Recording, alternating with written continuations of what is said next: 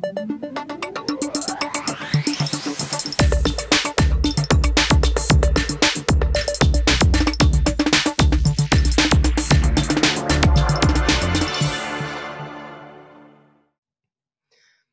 my name is Micah Wylde, and today I'm going to be talking about high-performance stream processing engines. I'm going to walk through how we designed Arroyo, a new streaming engine, to be faster and easier to use than the existing streaming engines out there. So let's get started. A little bit about me. I have spent kind of my entire career trying to make streaming happen, trying to push companies that operate on batch processing, who process data every hour or day or week, into more real-time processing modes. It's taken a few different forms across ad tech, anti-fraud, more recently leading streaming teams at Splunk and Lyft.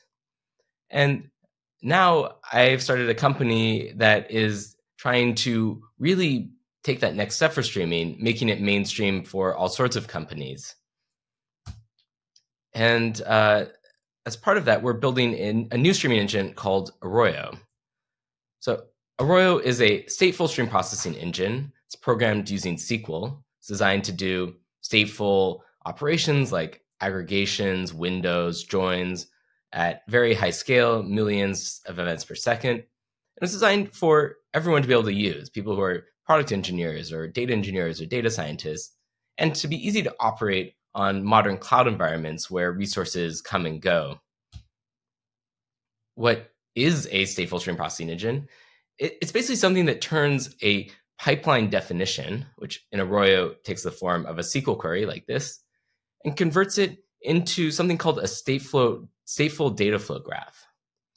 That data flow graph is made up of operators that do some potentially stateful operation, and then read data from some input, and then produce data to the next operator in that graph. So here we have, for example, sources that are reading from Kafka, doing some processing, and eventually producing a result to their consumers. This talk is going to be about performance. But before we can talk about performance, first we have to talk about what does it mean to be fast for a streaming engine. What is performance? For a batch engine, this is pretty straightforward. Performance is like, how long does it take when I hit enter on my query before I see the results? Or how many CPUs does it take to get results within a certain amount of time? But in a streaming engine, this is much more multidimensional. So some of the things that people might mean by performance in a streaming engine, one is end-to-end latency. So how long does it take for an event that comes in from our source to produce an output out of the sink? So in this graph, sort of the difference between T2 and T1. For some use cases, this needs to be in the microseconds. For other use cases, maybe seconds or minutes is acceptable. Another thing people mean by performance is throughput, which is given a stream of 1 million events per second, how many CPU cores do I need to process that? And because we don't have the option in streaming to just wait longer, we have to keep up with the input data. You can also think this is basically cost. How much does it cost me to run a stream, a computation against a stream of a certain size? Another thing we care about is consistency of performance. So if we have a downstream consumer that needs our outputs on a regular schedule in order to power some further process, we might care a lot that we're able to consistently produce results within a certain latency. Unfortunately, that's complicated by the fact that these systems also have to checkpoint their state for fault tolerance. We might be processing data over days or weeks, and we may not keep around all of the input data that goes into that computation. So these systems themselves need to checkpoint their state in order to be able to recover it consistently and continue processing in the case of failure. We also maybe care that we're able to do that frequently in order to recover fast. If we are only able to checkpoint every minute or every hour, we'll have a lot of data to replay on recovery. And to our downstream consumers, that just looks like higher latency. So I spent a lot of time working with the previous generation of streaming engines and incorporate a lot of those lessons into Arroyo, how we can build a better, faster, easier engine. And I'm going to talk through some of those design decisions with a performance focus, how we built a fast engine, learning the lessons of the previous generation.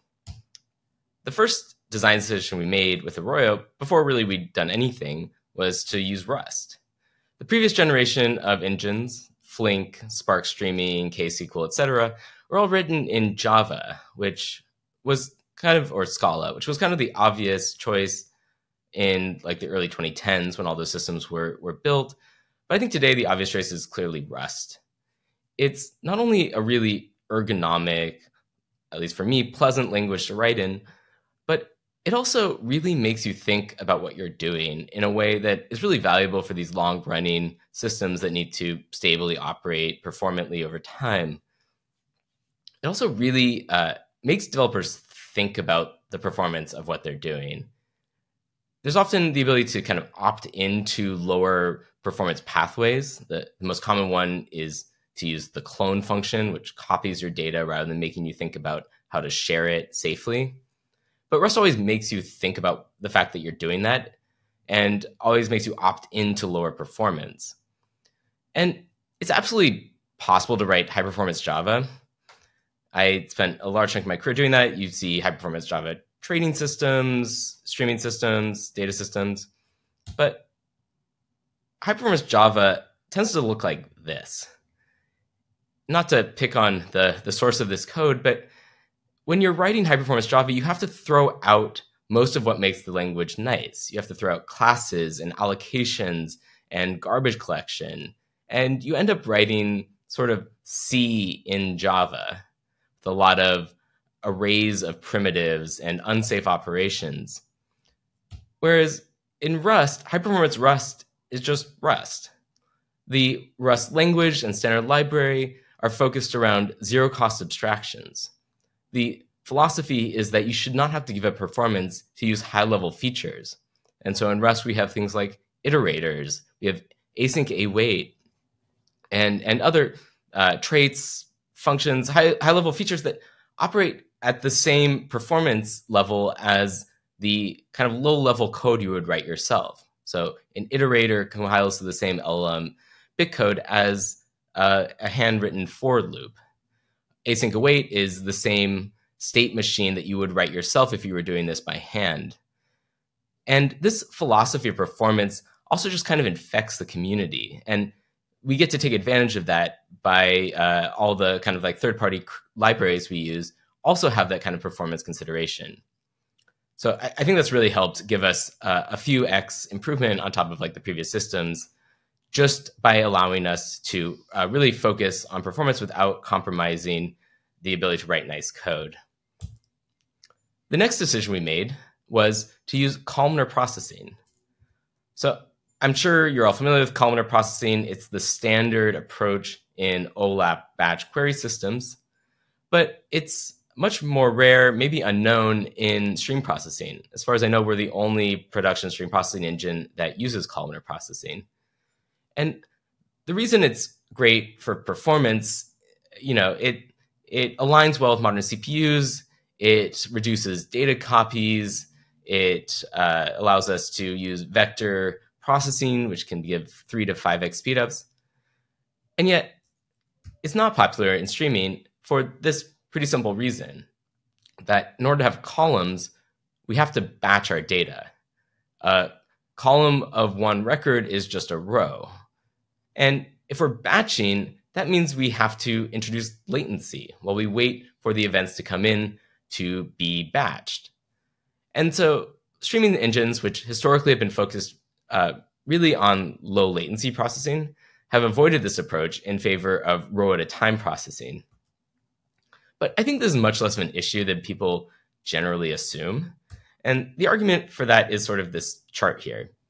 So if you have a really low data volume, if we're processing 10 events per second, it'll take you a really long time to build up a reasonable batch size. If we want a batch size of 128 events, then we have to wait 10 plus seconds to fill that up with a 10 event per second input stream. On the other hand, if we're processing 10 events per second, it honestly doesn't really matter what we do. We can just have a column of one row, and it'll basically be fine because you can do anything at that data scale and still be reasonably performant. Meanwhile, if we have a really high data stream, if we are processing 100,000 events per second, then it actually takes us almost no time at all to fill up a reasonably sized batch. The 128 element batch only takes a millisecond. And so what we see is that when we really need performance at the highest data volumes, we actually don't pay very much of a latency cost to batch at all. And meanwhile, we get huge benefits in throughput. But we also recognize that some users are very latency sensitive and are willing to pay a throughput overhead for that. And so we allow users to specify where they would like to be on this latency throughput trade-off by setting how long they want to wait in order to fill up an ideal batch size. Using columnar formats also allows us to use Apache Arrow, which has been extremely beneficial for our performance. Arrow gives us zero-copy data flow between our operators. Because data is arranged in immutable columns, we don't have to pay to copy any of the data that is not touched in a particular operator. When you're building out these data flow graphs, it's common to have operators that are only looking at one column, but need to forward on the rest of the data further into the data flow graph. And so we're able to do that extremely cheaply, just passing around references to these immutable arrays. And then when we're doing remote communication, when we're running in a distributed mode, we can use the really efficient Arrow IPC format. Arrow is also great for doing high-performance UDFs. So because Arrow is a standardized in-memory format, we're able to just pass off memory, for example, to a Python UDF. And there it can be read with PyArrow and brought into the whole Python data processing ecosystem without ever copying the data. The last performance topic I'm going to talk about here is streaming checkpoints, how we do checkpoints efficiently and quickly in order to speed up recovery time. So the goal here is to capture a globally consistent snapshot of every operator's state. We want to capture a snapshot where for every event, it's either been seen by every operator and stored in their state or by no operator. This is really important in order to consistently recover in such a way that we don't drop data or double count data. You might imagine if we're doing, for example, a count operation, it's really problematic if an event is stored in both the operator before the count and the operator after the count, because then we'll recount it and we'll end up with the wrong result. Having a globally consistent snapshot even allows us to do end-to-end exactly once, so long as our sources and sinks support some kind of like transactional mode. The way this actually works uses kind of an old idea.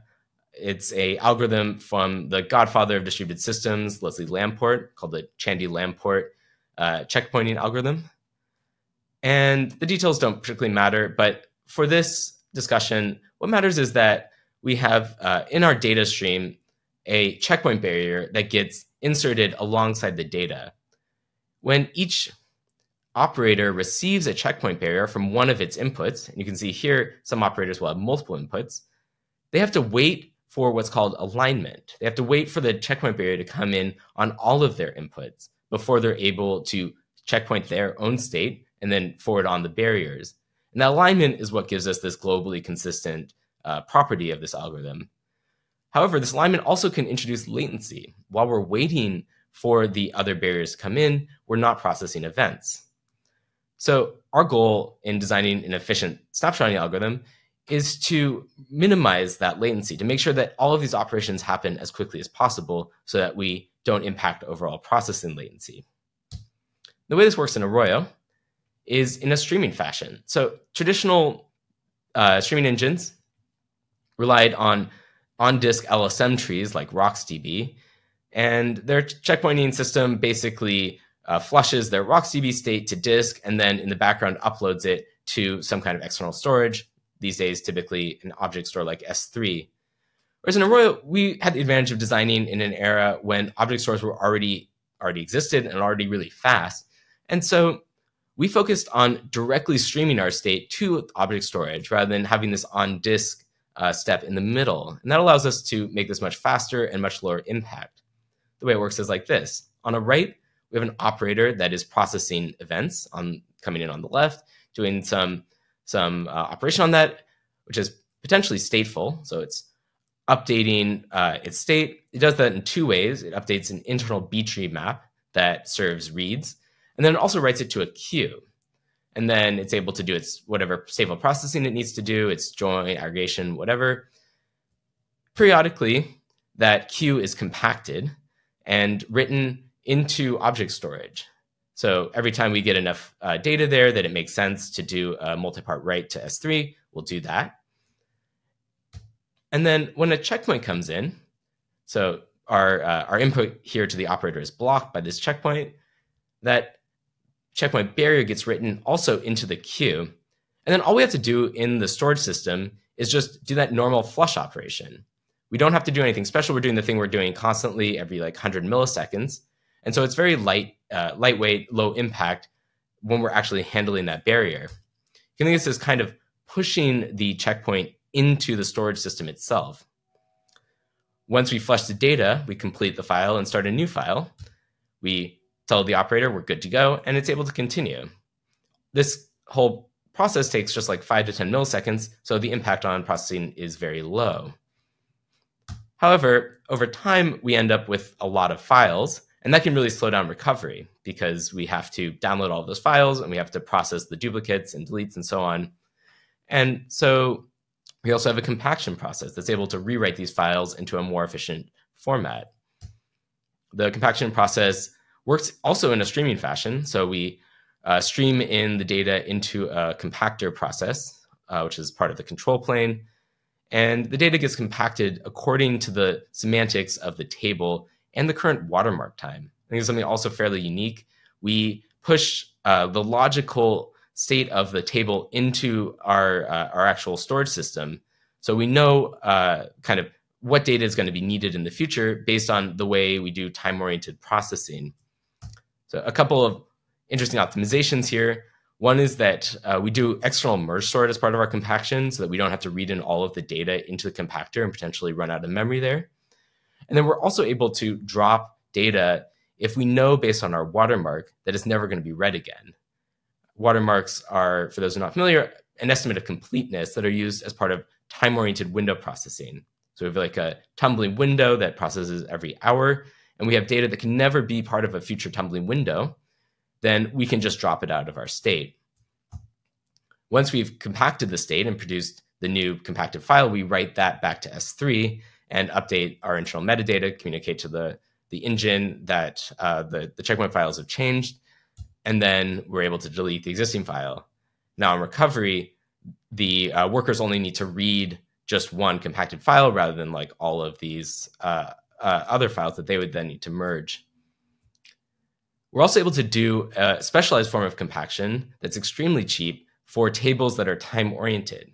So again, these like streaming windows where we know we have an event at 10:37 in this file, and our watermark has passed that, so we're never going to need to look at that data again. The compactor knows about that and is able to just drop the file immediately without doing any expensive compaction process.